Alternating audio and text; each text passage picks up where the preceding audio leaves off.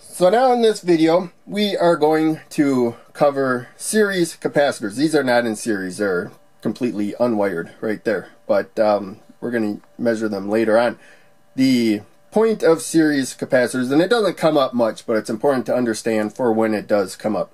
You put capacitors in series. One may be because you don't like the value capacitors you have, and in this case you can put them in series. You end up with half the capacitance, but more likely you have a voltage that higher voltage than what the capacitor can handle, especially supercapacitors. They have very low voltages, but it's a lot harder to measure them compared to what we'll do in this video. So in any case, we have a capacitor. I think that's what these can handle, 50 volts. But in any case, if the capacitor can only handle 50 volts, of course you can't charge it to a higher voltage. But the way to charge a capacitor, so in this case it would be two series capacitors to a higher voltage than their rating, is to put them in series. And that's because when you charge the two of them, both of their voltages are going to go up, and their voltages add up right there. So even though this might be 50 volts and that's 50 volts, you have a total of 100 volts. Now when it comes to the capacitance, realize that when you put a certain amount of current into a capacitor, let's just look at this one capacitor right now, its voltage is going to go up.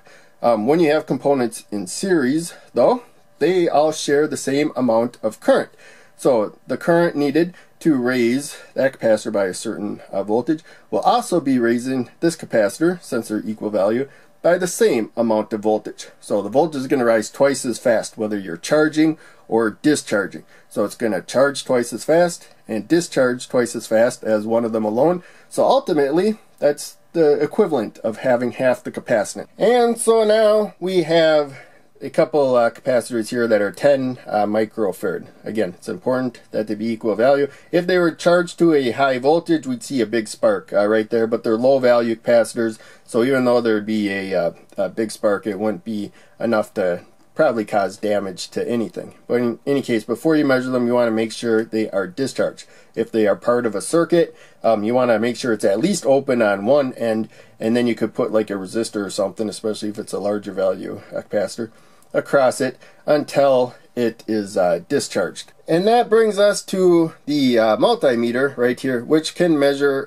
capacitance. It is polarized, and so like with these polarized capacitors, you want to put the red probe to the longer lead, the positive side, the black probe to the negative. Some multimeters you might even have to move the black probe. I don't have to ever move it for this meter, and even the capacitance right there, red probe stays there. I only have to move it for high current on this one. But be aware that you may have to move it for other meters. So we set it to measure capacitance. It is auto-ranging. You would set it to a value higher than you can expect if there's numbers, but you won't damage it by measuring a larger capacitor.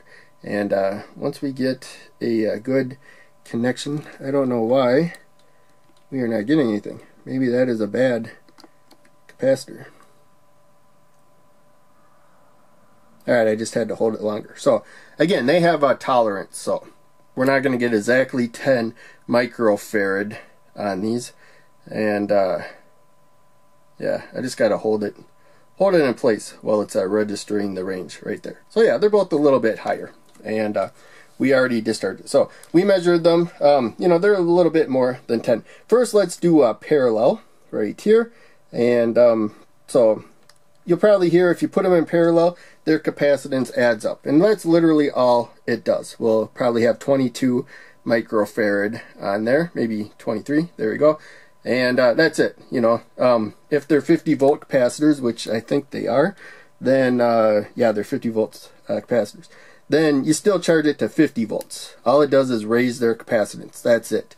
It doesn't change the voltage they can handle because they will stay equally charged.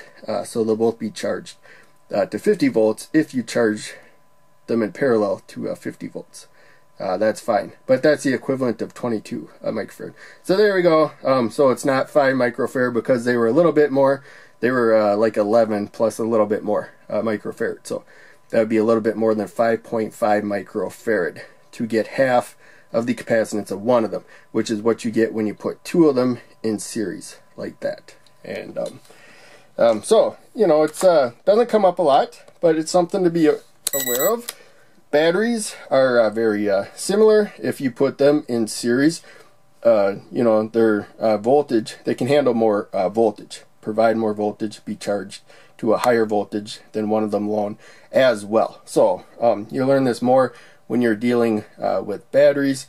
And again, with batteries, just because you charge the two of them to, let's say, 10 volts, doesn't mean each one of them will be 5 volts. One of them might be 6 volts and the other one 4 volts. In fact, let's take a look at that. And so here we come to the power supply set to 5 volts, and doesn't really matter what current we set for this one. And we're going to set it to 10 volts, as I said before. We're going to set the meter to measure voltage, and I put little jumpers to both ends of the series capacitors right there. So we can get that total voltage. It'll be about 10 volts. And there you can see 9.9, practically 10. And we will first measure this voltage, and we'll see some interesting stuff. So there you can see that was actually 4 volts. That's the example I used earlier. It's going down because the capacitor is discharging it. Or the meter, I mean, is discharging it. And also, make sure you turn it off of measuring capacitance as soon as you're done measuring capacitance. You don't want to measure capacitance while you are applying a voltage to a circuit. So, in any case, there we go, we're measuring voltage again now. So there's 6 volts, as I said before. So I thought they were going to be equal, but they were actually already off. I was going to force them off. Well, we were going to see that they start changing slowly with the capacitor, but this is only a 1000 ohm resistor right there. So what we're doing is we're giving current a path to just that capacitor. This capacitor will discharge through the resistor in the long run. And so again, we're working with 10 volts, and the angle I'm at is kind of hard to see where everything's plugged in. There you can see we got the full voltage across that capacitor, as I said. This one, as I said before, discharges right there. So that is a risk that you have when they are in series. It's easy to get them unbalanced. Now, the simplest way to balance them, in my opinion, I think is a couple of resistors. So you don't want them to be a value where they will discharge. This is actually 10 million ohms right there. So it's not going to quite balance them. It's like the same amount of resistance as the meter, basically. So again, we'll see. We could use the probes backwards. We'll just get a negative voltage. And there you can see 10 volts is across the two of them right there. Now we'll just measure across this one.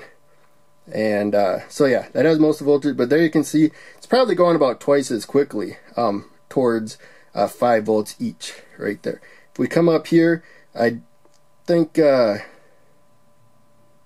yeah, that's also equalizing.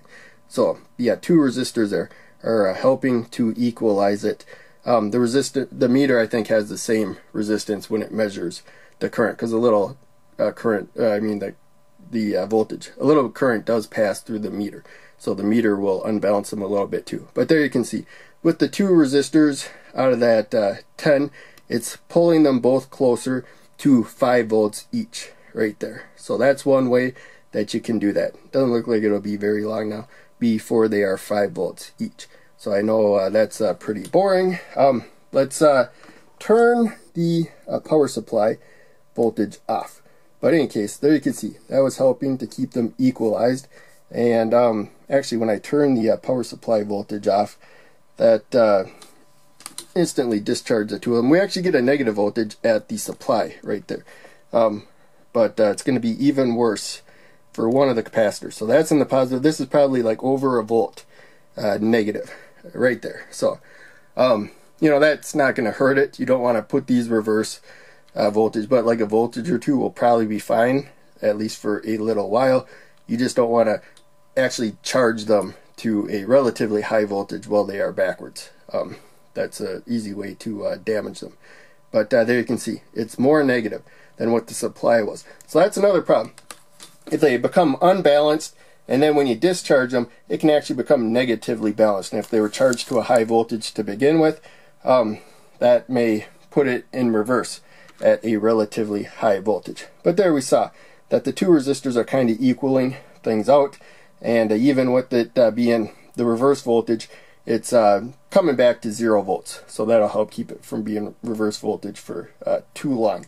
And these capacitors, I don't know all the details. I do know though that the way they polarize them is they give them a gentle charge in one direction. So I'm going to turn this on. Now we're charging in one direction. They probably use like a low current at first, and apparently it's not really stopping current to begin with, but it does start building up a resistance to change, or starts building up an ability to gain charge, I should say, in the direction that you are charging it, and it gets stronger. And if you put it in backwards, then it loses that ability to stop current from actually flowing through it. It can't build up a charge in the opposite direction. It becomes a conductor at some point, and then you can like fry it. So you got to be very careful if you try to change its polarity, but you should just use the polarity that it came with. So again, I'm not an expert on that, but I think that is the basic. So again, whenever you're done with the meter, I know this was a really long video. Thanks for sticking around this long. Whenever you're done with the meter, turn it off, especially if you don't have it set to measure voltage. Measuring voltage is the safest measurement you can probably ever make. Current, you might blow a fuse. Capacitor, you might cause problems or something too. So definitely turn it off, and make sure it's turned off, or make sure it's set to measure voltage when you actually measure voltage as well. Don't assume that it is set to voltage. But that's it for this video. Thanks for watching. Make sure you check out one of the other videos I posted on the screen, and check out the links down below. They all help out a lot. I'll see you in the next video.